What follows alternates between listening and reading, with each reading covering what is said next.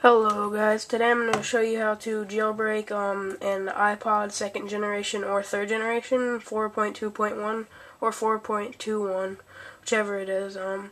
What you're going to want to do is first go to Greenpois0n.com. This is only for 2nd generation iPod and 3rd generation iPod 8GB, and it has to say this. Go to settings on your iPod.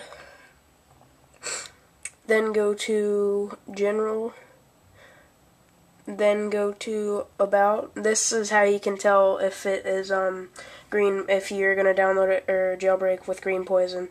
Okay, it should say on version 4.1, then it should, if you can't see that there, but it should say version 4.1, then in parentheses 8B117, and then the model should be MC08XL or 86LL.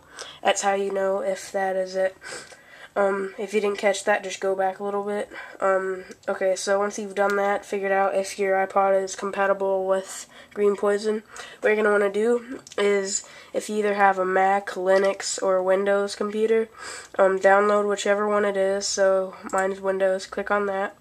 Then it should say open, save, or cancel for Windows.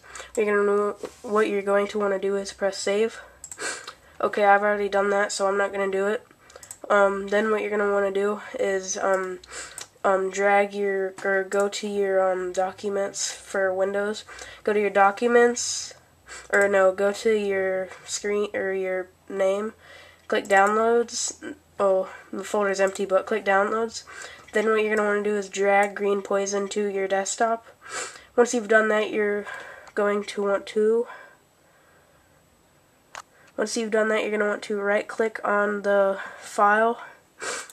Then you're going to want to click extract to, then whatever you saved Greenpois0n as, extract to what it should, the standard should be GP_Win32_RC4 / or whatever that is, it's a slash. Go click that, or you have to have WinRAR. Oh, actually, I don't know, but anyways, just click that, extract to GP, Win, whatever. Then, down here, a file should pop up, or my file popped up down there. I'm going to drag it up here so you guys can see. Drag it up here. Then, what you're going to want to do, right click it, then click open. Then you're going to want to click on Greenpois0n. Then Greenpois0n, this is where you have to jailbreak. Since I've already done mine, I'm just going to show you without my iPod plugged in on how to do it. What you're going to want to do is turn off your iPod, right? Turn off your iPod while it's plugged in to your computer. Now what you're going to want to do, let me zoom out. Let me try to,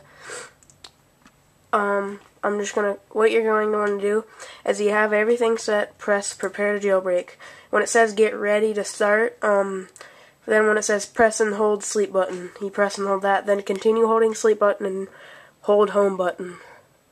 Then after the 6 seconds, I'm going to let go of the top button. Let go of it.